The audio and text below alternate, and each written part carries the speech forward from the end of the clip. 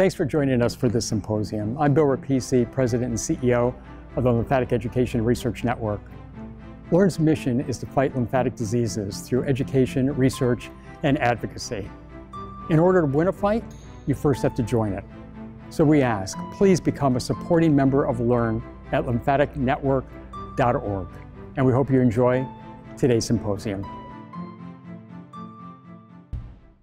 Good morning, everyone. My name is Kathleen Lisson, and I would love to welcome you to today's LE&RN online symposium. I am going to be sharing information about stress reduction for lymphedema.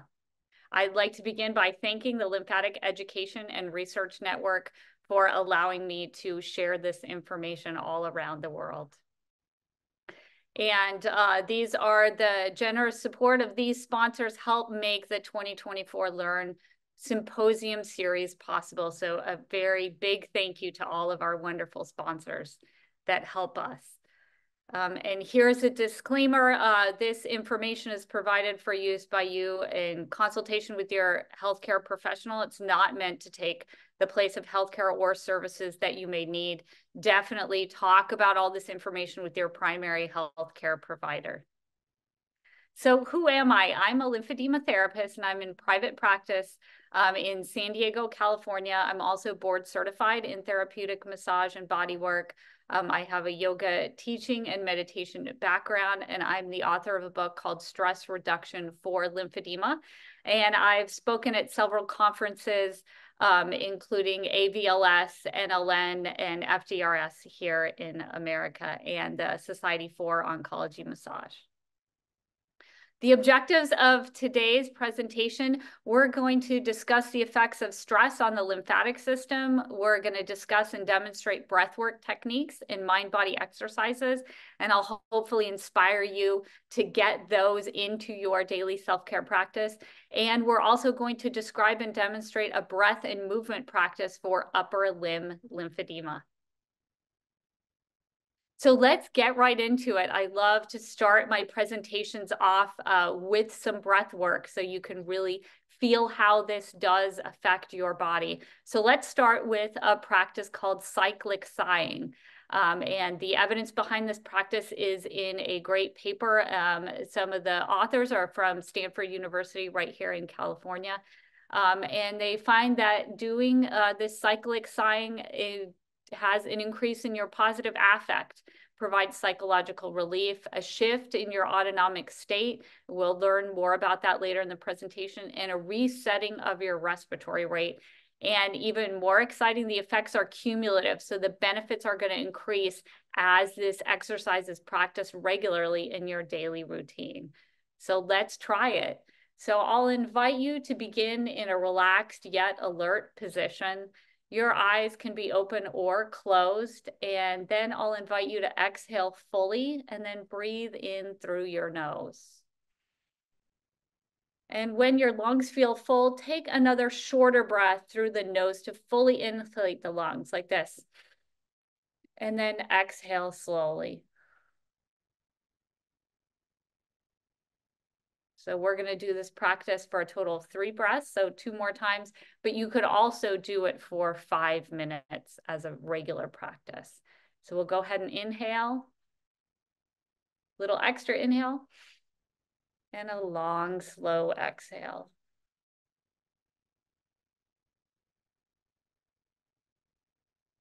And then final inhale, got a little extra inhale. And exhale.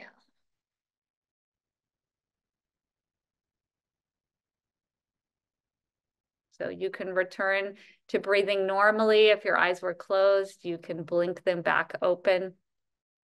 And just feel inside yourself for a moment. What was the change in just taking those 3 breaths? How did it change the way you feel in your body right now? And part of that change is the topic that we're going to talk about right now, and that is, what is stress? So I love this image because we have cheetah and her spots, and then we have what she wants to have for lunch, which is the poor deer. So both of these animals are experiencing stress in this picture, but stress is different experience to each of them, depending on if you're the cheetah that is motivated, that wants to get into this situation, that wants to run, that wants to use that high heart rate and getting all the blood to the muscles to achieve a goal. And then the poor deer here, who does not want to be in this situation, did not invite this stress into their life. It is not productive for them, and they're just trying to escape with their lives. So stress occurs when a situation is perceived as uncontrollable, unpredictable, distressing, or feared. So this stress is what the deer is feeling. The negative effects of stress are going to come from what the deer is feeling. When a person's well-being is threatened because the situation is exceeding their coping resources, they're going to react with negative stress. And this negative stress reaction triggers physical, psychological, and social discomfort, which is observable at the brain, at the endocrine level, and at the mental levels. So how does stress affect our lymphatic system? This is a presentation for people who have lymphatic disorders. So how is stress affecting our lymphatic system? So I love these two images. It's the image of the fire truck on one side and the recycling truck on the other side. And you can only have the fire truck on the road or the recycling truck on the road of your body at one time. And the fire truck is this stress response where the body is sending the fire trucks out to go and put out the fire wherever that fire is on your body. The body is in high alert and it is focused on saving itself. And the recycling trucks have to pull over to the side of the road so the fire trucks can get in. And the recycling truck is your body's way of maintaining its homeostasis, and the lymphatic system is part of that. The rest and digest mode, the getting the bodily processes to where they should be so you have nice homeostasis. So when those fire trucks are there, when we feel stress, our lymphatic system is not going to work as effectively, because the nervous system and the lymphatic systems are interlinked. So how do mind-body practices work to try to reduce stress from these stressful situations, from all those fire trucks on the road in our bodies? Stress-related disorders may occur because of an imbalance in the autonomic nervous system, with overactivity of that fight or flight sympathetic nervous system and underactivity of the parasympathetic nervous system, which is that rest and digest, that time in the body when we can get those recycling trucks out. And mind-body practices may work by normalizing the imbalance in the autonomic nervous system and increasing the parasympathetic nervous system. So here's the big chart of all the different ways that the sympathetic nervous system has an effect on the body and the parasympathetic nervous system has an effect on our body. What we basically need to know from a lymphatic standpoint is the body's sympathetic nervous system innervates the peripheral lymphatic system, as well as the secondary lymphoid organs and the larger lymphatic system in the gut. This is how the lymphatic and the nervous system are interlinked. It's because the nervous system is actually innervating the peripheral lymphatic system. So the sympathetic nervous system expresses the fight or flight response, which is pro-inflammatory. And the parasympathetic system has an anti-inflammatory effect on the organs and the entire body. So this is how our lymphatic system is listening when the sympathetic fight or flight action fire truck nervous system is turned on in our body. How else can it affect our body's lymphatic system? This is an image of a cancer cell. And scientists in Australia have demonstrated that chronic stress can change lymphatic vessels and cause tumor cells to spread faster. So what else can affect our lymphatic system? Interesting to note that hypertension and lymphatic dysfunction are linked. Japanese researchers found that the contractile activity of lymphatic vessels is functionally impaired with the development of increasing blood pressure when they tested this in a mouse model. So there's very good advice on keeping the blood pressure low, on controlling hypertension, because the contractile activity of lymphatic vessels may be being impaired if we have increasing blood pressure in the body. So we've looked at several reasons, and I've hoped I've made really quickly a good case for you to add reducing stress to your to-do list. So let's look at some clinical practice guidelines on the use of integrative therapies during and after breast cancer treatment. As a lymphedema therapist, so many of our clients are coming to us for treatment and they have a breast cancer history. So this is good to know that these have been elevated up to actual clinical practice guidelines. And the guidelines state that high levels of evidence support the routine use of mind-body practices for our clients, such as yoga, meditation, relaxation techniques, and passive music therapy. And these can all address common mental health concerns among breast cancer patients, including anxiety, stress, depression, and mood disturbances. So if we have a client walk into our office and we're seeing that they are dealing with anxiety, stress, depression, and mood disturbances, we can turn to these clinical practice guidelines and start this conversation with our client about the routine use of mind-body practices. So in the article, Lymphedema After Breast or Gynecological Cancer, Use and Effectiveness of Mainstream and Complementary Therapies, it is noted that half of survey respondents reported using complementary and alternative medicine therapies to treat their lymphedema. So if you're a lymphedema therapist and you're thinking, hey, all this is great, but you know, is there going to be some pushback when I'm talking to my clients about these mind-body exercises? Really take a look at the research that's already been out. And this research is over a decade old. And even over 10 years ago, half of respondents in a survey, they're already interested. They're already using some of these mind-body treatments to treat their lymphedema. So this, I hope, should give you confidence to go ahead and start that conversation with our clients.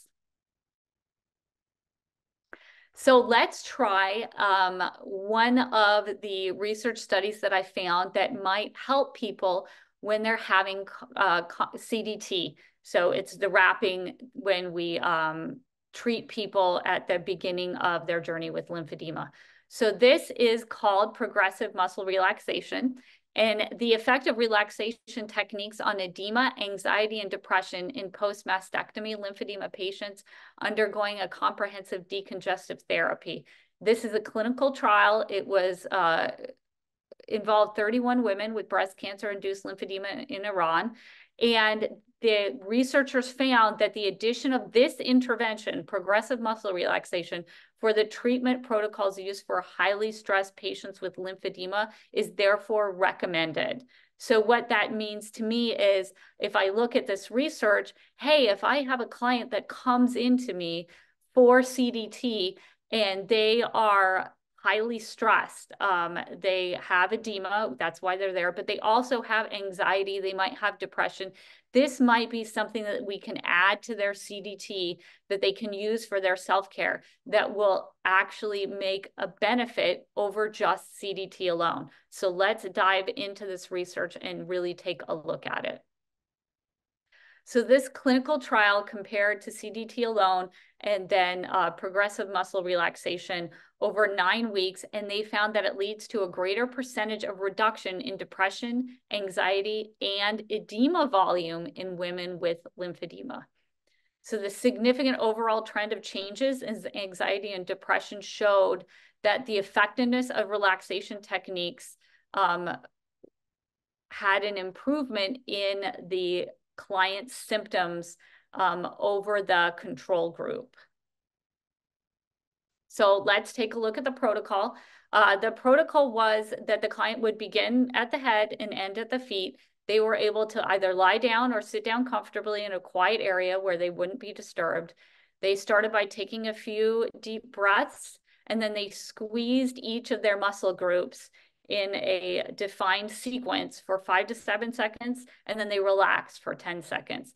And the overall practice from the head to the foot of squeezing all the different muscle groups in order took them about 10 to 15 minutes. So like I mentioned before, the invitation is if we notice that a patient is really having a tough time with CDT, or as we're doing that initial evaluation of them and then booking them into the CDT, we see that this may be a client that could benefit from this. We can just ask them, would you like to try a stress reduction technique before your appointments for CDT? So let's get right into it. And like I said before, I love to get hands-on with these things and try them ourselves. So let's take a minute now and practice progressive muscle relaxation. So it's going to be about 5 seconds with the scrunching the muscles and then 7 seconds with relaxing. So we'll go ahead and scrunch our forehead. Just scrunch, scrunch, scrunch for 5 seconds. And then relax.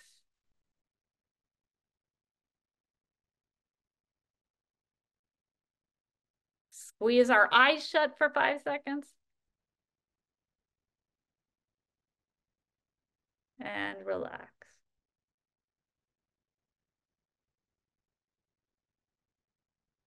Scrunch our nose like the little girl. And relax.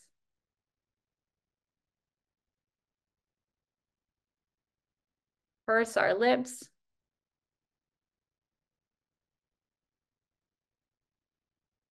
And relax. Tense all the muscles in our face.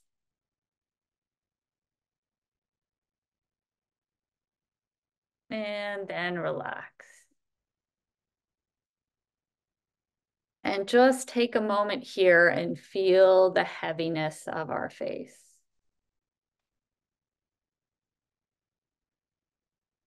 All right.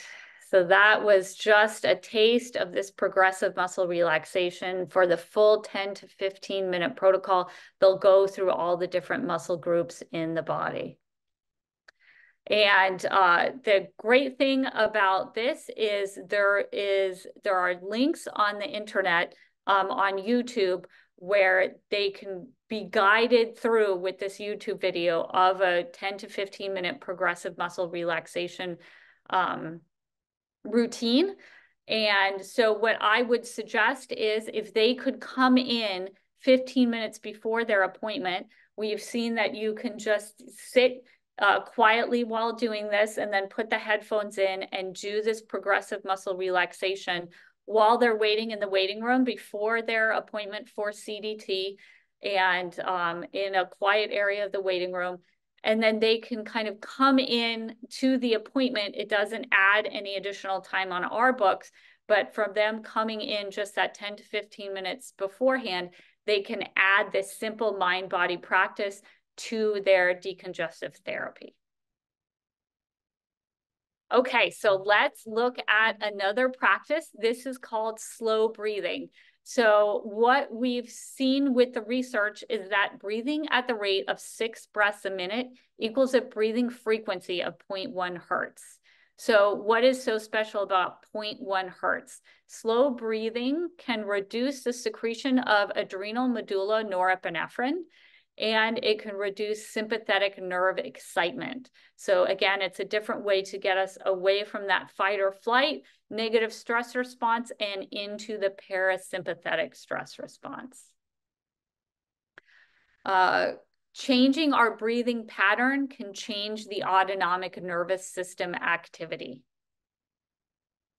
So let's practice this. Slow breathing. Inhale of 5 and exhale of 5. So I'll invite you to sit in a comfortable position again and a straight spine. We call it in meditation class, like relaxed yet alert. You can close your eyes if that feels comfortable, or leave them open and softly focused. And I'll guide us as we inhale deeply through the nostrils, if you can, or your mouth, and then exhale slowly for 5 more seconds. So I'll go ahead and start us inhaling, exhaling, inhaling, exhale, inhale, and exhale. Inhale, exhale. Let's do one last inhale and exhale. Okay. So how do you feel in your body after that short practice of inhaling and exhaling? This slow breathing is seen in different cultures all around the world. This breathing with 0.1 hertz, the in-breath and the out-breath totaling 10 seconds. We see it in yogic breathing where they may have a 4-second inhale and then a longer 6-second exhale. And interestingly, I'm Roman Catholic, and reciting the rosary in community is a way of incorporating slow breathing in that the recitation of each Hail Mary prayer takes 10 seconds. There's one person that will lead the recitation with the first half of the Hail Mary, and that takes 5 seconds. And then as the leader exhales, the congregation will say the second half of the Hail Mary, which takes 5 seconds. And then they'll each be inhaling and exhaling as the other person says the prayer. So this is a wonderful study I enjoyed reading. It's called I Never Heard Anything About It, Knowledge and Psychosocial Needs of Latina Breast Cancer Survivors with Lymphedema. And the study is quoted as saying, women often perceived religion and or spirituality as a source of emotional support, both through participation in church groups and through prayer. And one woman said, I pray using the rosary, and that has comforted me so much. So this study found that psychological outcomes improved when Latinas had social support, used active coping strategies, and participated in faith-based practices. And this in part goes back to one of the missions of LE&RN, which is why I love having this presentation today, that LE&RN has chapters all around the world where people with lymphatic diseases can seek social support from one another. Here's the 10-second breath in another culture. Chanting Om Mani Padme Hum slows breathing to about 6 breaths per minute, as well as enhancing heart rate variability and baroreflex sensitivity. So we really see this across the world in different cultures. So let's start one of my the one that I really like, these breathing practices. It is called alternate nostril breathing. And the yoga protocol for the treatment of breast cancer-related lymphedema includes alternate nostril breathing as part of the protocol. And yoga management of breast cancer-related lymphedema randomized controlled pilot trial also includes alternate nostril breathing as part of the protocol. So we'll go into Vishnu Mudra. So we just use our right palm facing towards you, and we'll place the tips of the index and middle finger at the base of the thumb, and then the thumb and the ring fingers help you close off east nostril. So I'll invite you again to sit in a comfortable yet alert position with a straight spine. And you can close your eyes if that feels comfortable, and place your right hand held in Vishnu Mudra beneath your nose, and inhale through both nostrils. And then you can close the right nostril as you exhale through your left nostril. And then inhale through the left nostril Release your thumb and close the left nostril with your ring finger and exhale through the right nostril. Inhale through the right nostril. Release the ring finger and close that nostril and exhale through the left. And then repeat as much as is comfortable, and we'll do it for about a minute. Just following these steps 1 through 4.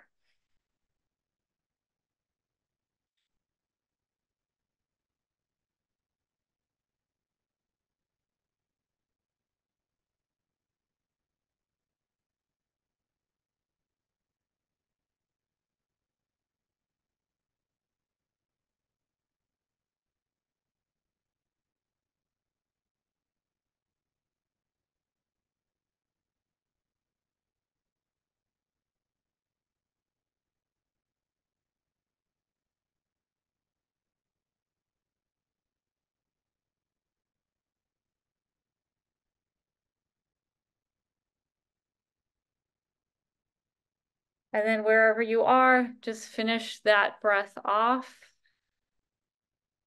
and exhale comfortably. And then if anyone has any questions, please put your questions in the Q&A box instead of the chat box, and we're going to get to the questions after this. And yes, this will be recorded, so you will have access to this slide to be able to practice on your own. Indian researchers designed a study to test the effects of different types of nostril breathing on heart rate variability, skin conductance, breath rate, and blood pressure.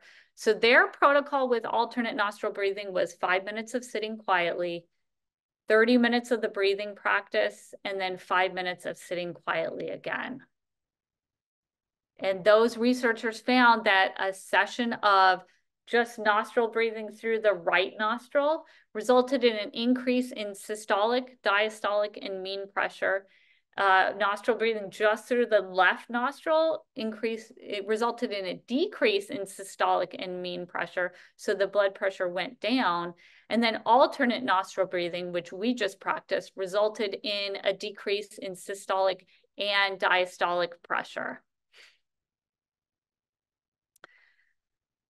So it was very interesting to see how we can affect our blood pressure by which nostril we breathe in. And this is reflected in Indian wisdom, where they call the different nadis, Ida Nadi and Pingala Nadi, will flow through the different nostrils in the nose. So right unilateral forced nostril breathing is associated with an increase in sympathetic tone, which sometimes when, if I have to get to work, but I'm just not feeling it, I'm kind of tired, I really need the effects that would be from a cup of coffee, just something to wake me up, but I don't have one, I can try some right nostril breathing just to kind of increase my focus and be able to participate in activities, even though I'm a little bit tired.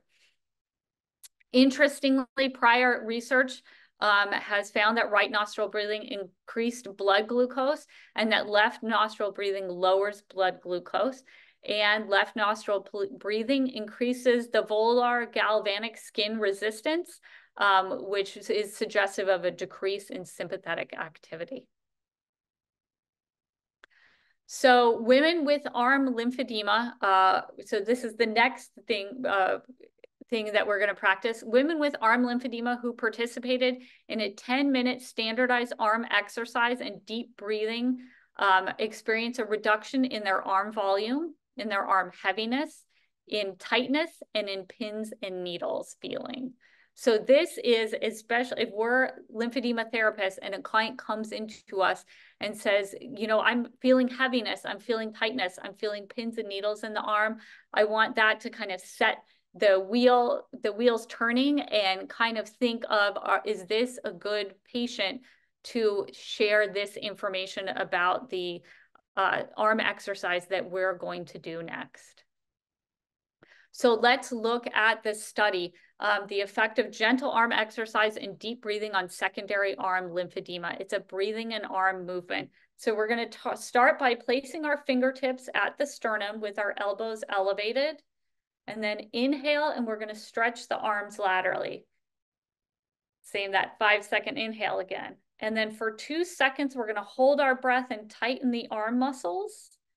And then exhale and return the fingertips to the sternum for 5 seconds. So we'll repeat it for 4 more times. So inhale for 5. Squeeze for 2. And exhale for 5. Inhale for 5.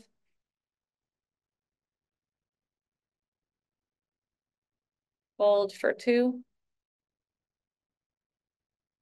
Exhale for 5. Inhale for 5. Hold for 2. And exhale for 5. Let's do one more. Inhale for 5. Stretch those arms laterally. Hold the breath and tighten the arm muscles.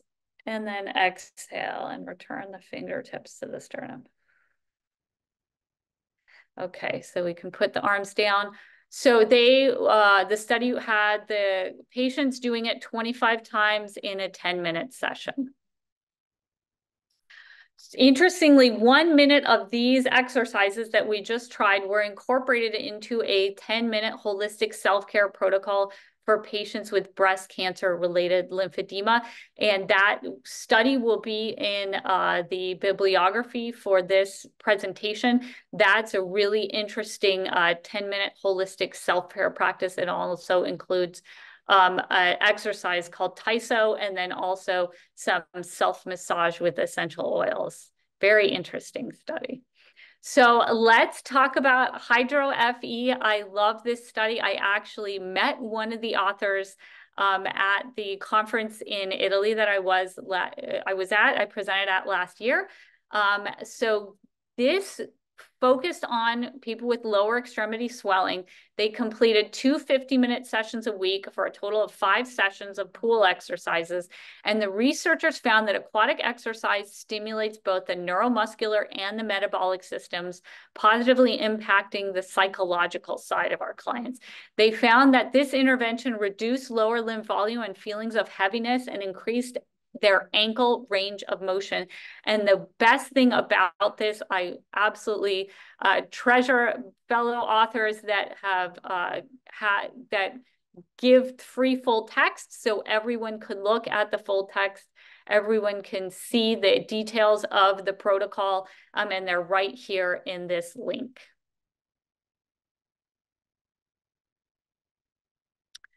Okay, so let's look at different mind-body exercises. Researchers conducted a systematic review with a meta-analysis of randomized controlled trials on the effects of mind-body exercises like Tai Chi and yoga on heart rate variability and perceived stress, and found an overall large effect of Tai Chi and yoga training on perceived stress.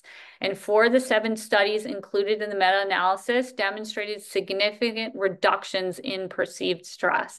So this is some really strong evidence that we should feel confident in sharing Tai Chi and yoga with our clients.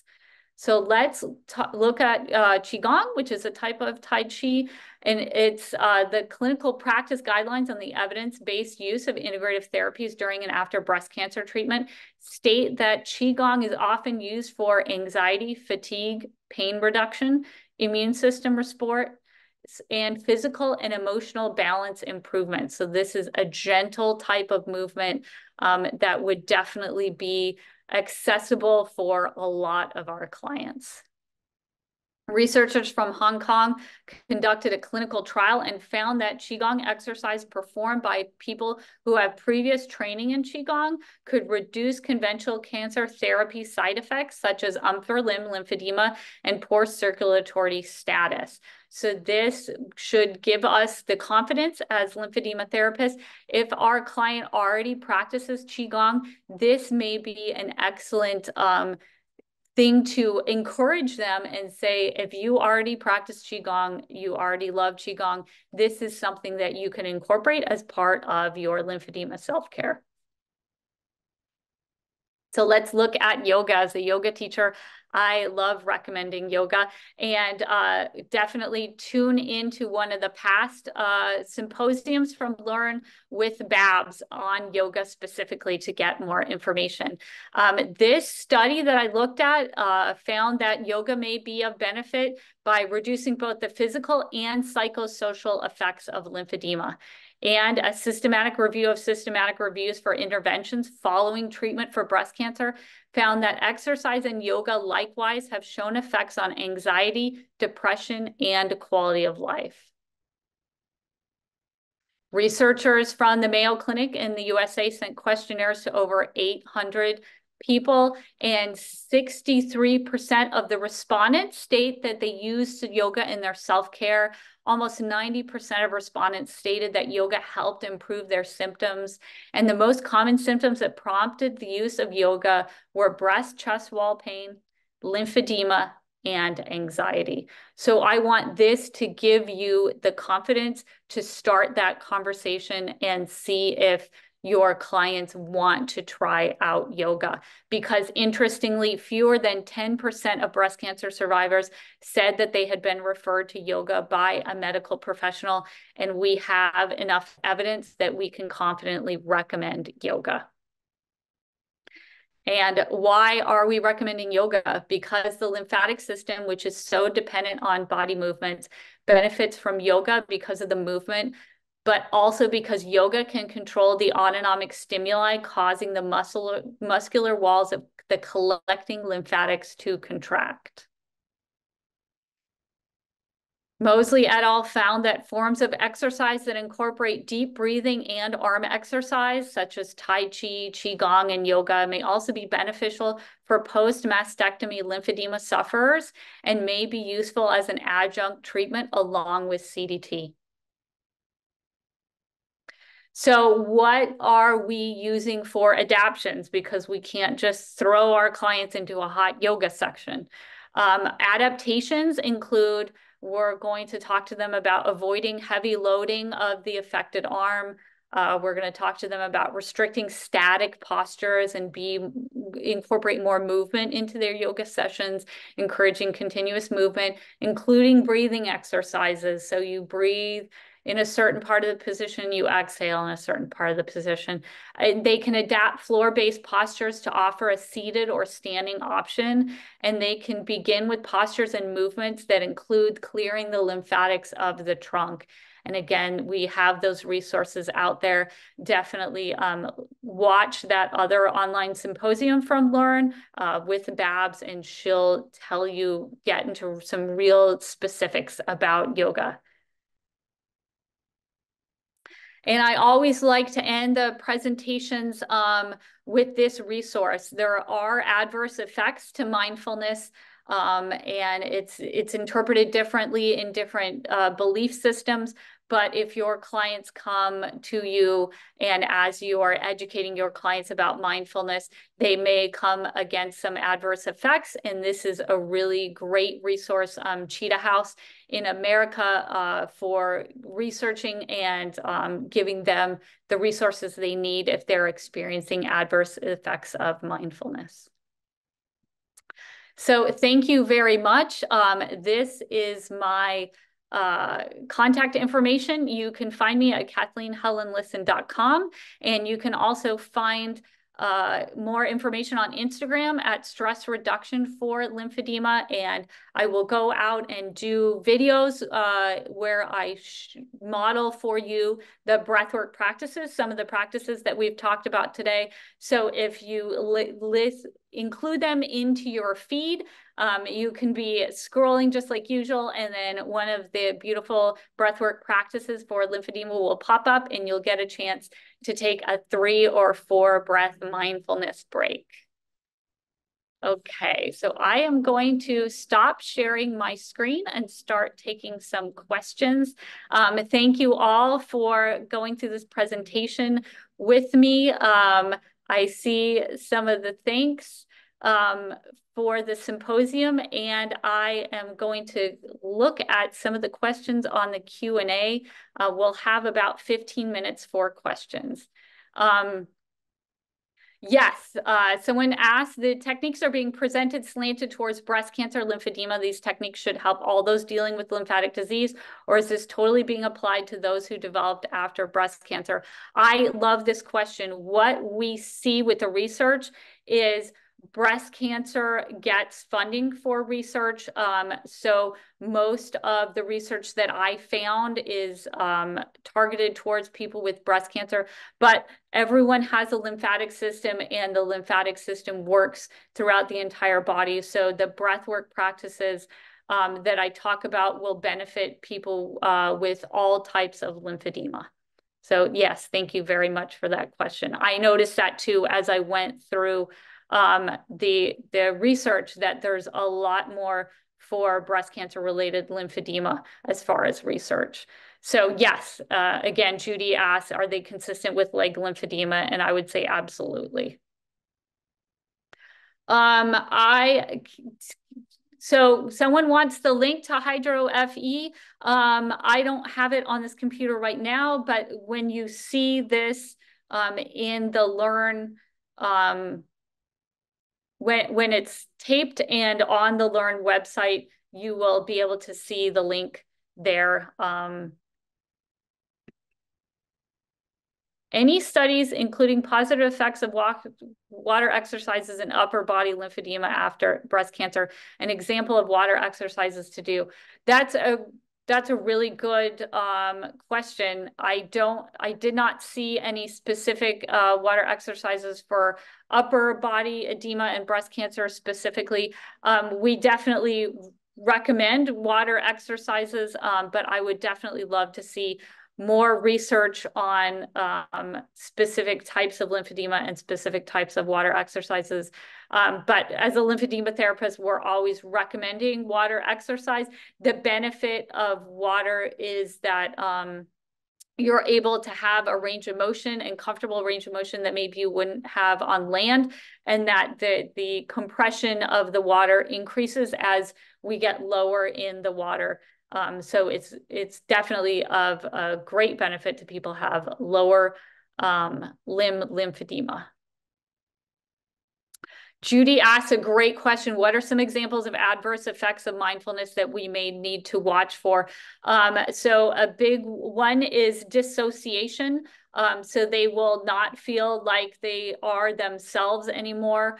And this is why I have the link for Cheetah House, because it's such a deep topic that it's hard to have in a tiny in just like I answer you in 2 or 3 minutes. But what we'll see is it's interpreted differently by different religious beliefs. So in like Christianity, sometimes it's called the dark night of the soul. And sometimes it's called part of the path of self-realization. But we're looking for them to have a positive experience with their mindfulness without having any negative experiences of the symptoms of any kind of mental illness. So I'm always saying, if someone has difficulties, if someone has a trauma history, they might, when we ask them to sit quietly and close their eyes, they might have traumatic flashbacks. And if that is too difficult for them to continue meditating with, that is at the point when they can seek a meditation teacher and have a more formal practice, or seek like a mental health therapist that can help them talk through those problems. And it's really good because now universities, I started my formal mindfulness practice by going to UCSD, and they have a Center for Mindfulness, and UCLA has MAC, they have like a Center for Mindfulness. So if you're live in a large town and you have a large university, look into that university and see if they have like mindfulness-based stress reduction, which is a formalized 8-week practice for the instructional mindfulness.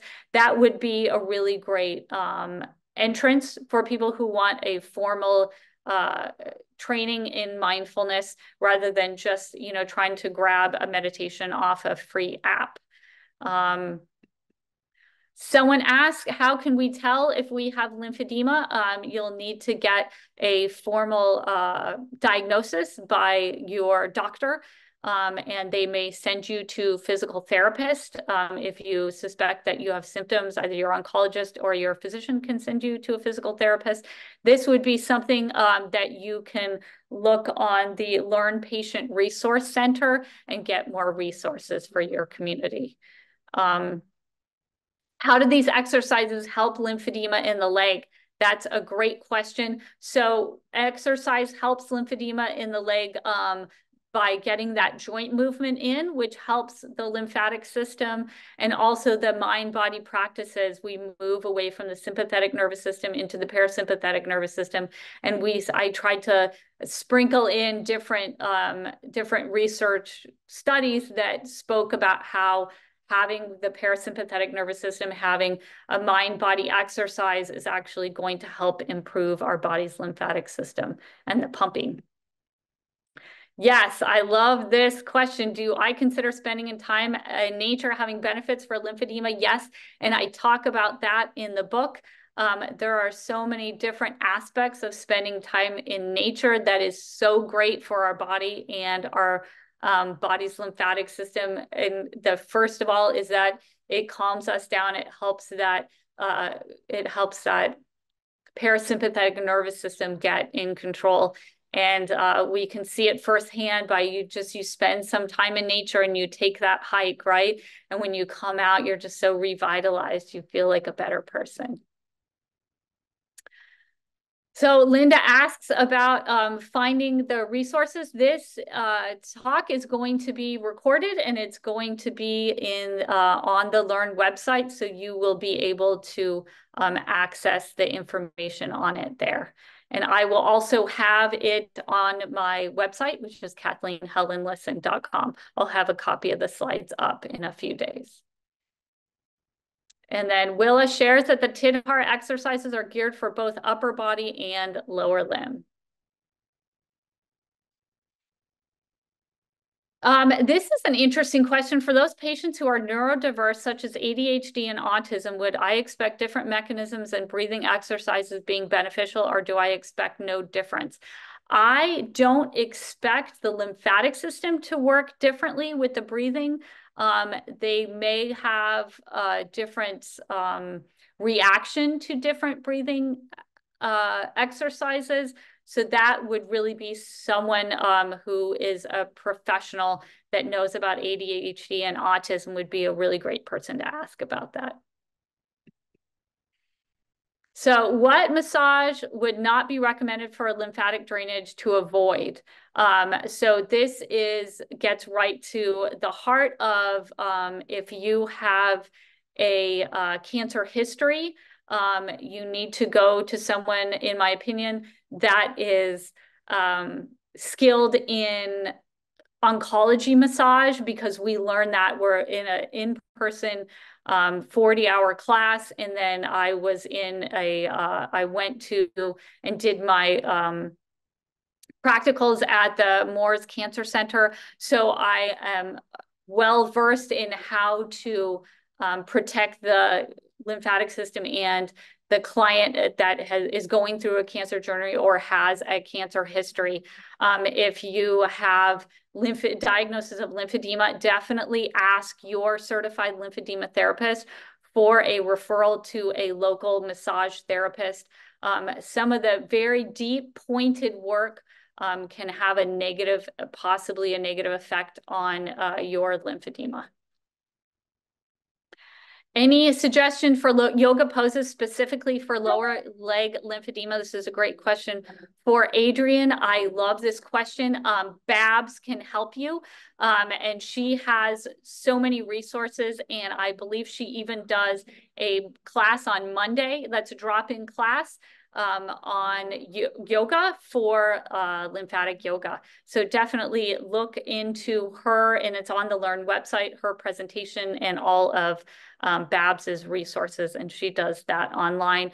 And again, we're looking at the adaptations, which are, we're going to start out with some movements that clear the central lymphatics. We're going to focus more on movement, less on static poses. And then if some of them are too, if some of them are overwhelming, we can switch from the floor to the chair, or do some more adaptations to make them more accessible for people in different bodies or different stages of lymphedema. And then Melanie asks, what is passive music therapy? That's a great question. So you're not actively playing the music. Okay, so I feel like I have hit all the questions and all my questions are done. So thank you very, very much for spending this time with me, for sharing the deep breathing exercise with me.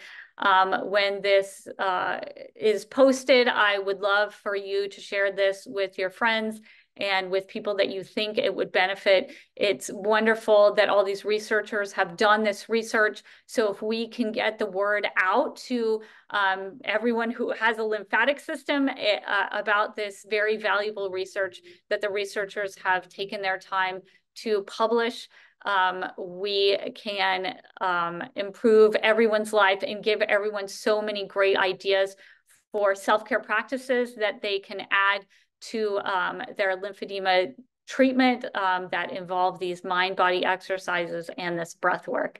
And thank you very much to Judy. She said, this is the best LE&RN training I participated in. Thank you so much for offering it. And yes, I will make the recording, resources, and bibliography available to share with others. Thank you so much. Have a great day, everyone.